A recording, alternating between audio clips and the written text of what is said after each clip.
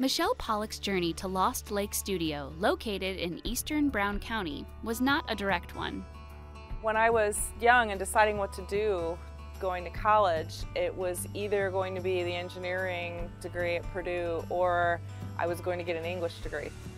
She went the engineering route and, following graduation, found herself in Minnesota working for 3M. Decided pretty quickly that wasn't what I wanted to do for the rest of my life. So, during her 10 years in the corporate world, Michele pursued other interests.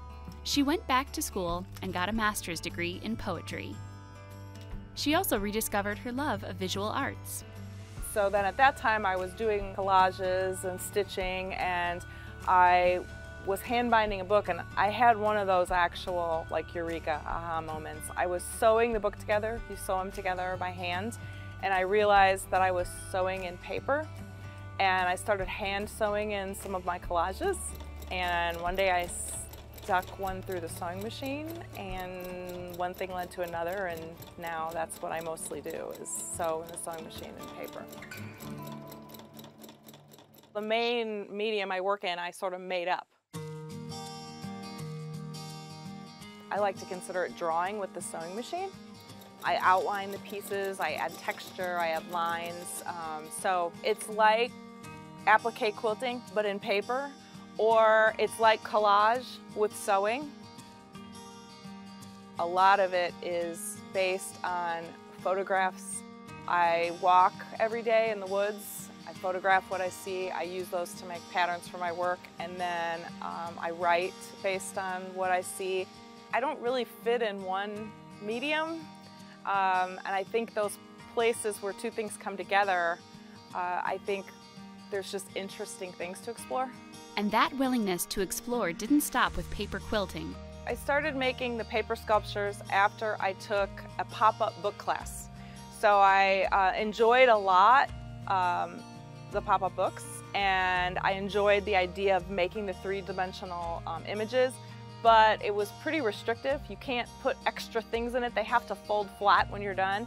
And I had the idea, well, if I stick these into a shadow box frame, then I can put anything I want in them. So they're inspired by pop-up books, but now, of course, I've gone beyond what you could put into a pop-up book.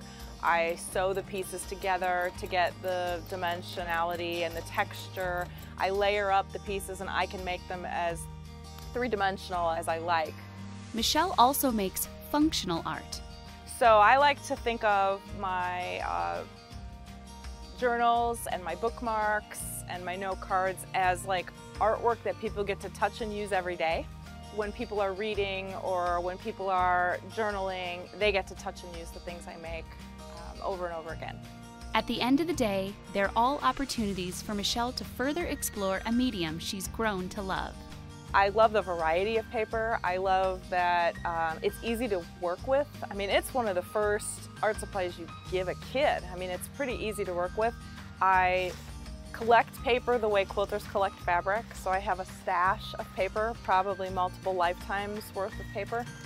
It's like a treasure hunt every time I'm making something to find the right piece in the right texture and color to fit the spot I'm working on. And along with a medium and a career, Michele's found a community to love as well. I'm a pretty social person, a pretty extroverted person that likes to be around other people, especially other people who are doing these kinds of creative work. So Brown County is a wonderful place to live for that. There's a fantastic community of artists that I tapped into almost immediately when I moved here. So for me, that's probably my biggest source of inspiration.